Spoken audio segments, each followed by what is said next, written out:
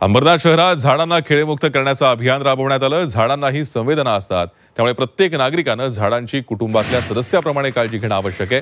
हे पटवून देण्यासाठी अंबरनाथमधील महाविद्यालयीन तरुण तरुणींनी एकत्र येत खिळेमुक्त झाड हे अभियान राबवलं। यावेळी अनधिकृतपणे जाहिराती लावण्यासाठी झाडांवर ठोकलेले खिळे काढण्यात आले।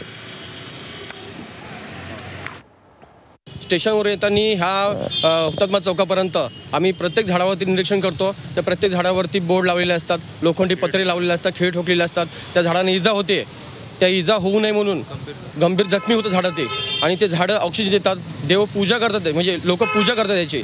ते पूजा करत असताना हे लोक असे पर्यावरणाचा पूर्ण उद्ध्वस्त करण्याचा परिक्रम चालला ह्यांचा, आणि त्या परिक्रमाला आम्ही ठोस करण्यासाठी आमचे मित्र आम्ही मंडळी जमा होऊन आम्ही ते काढण्याचा प्रयत्न केलेला आहे आज दिवसभर।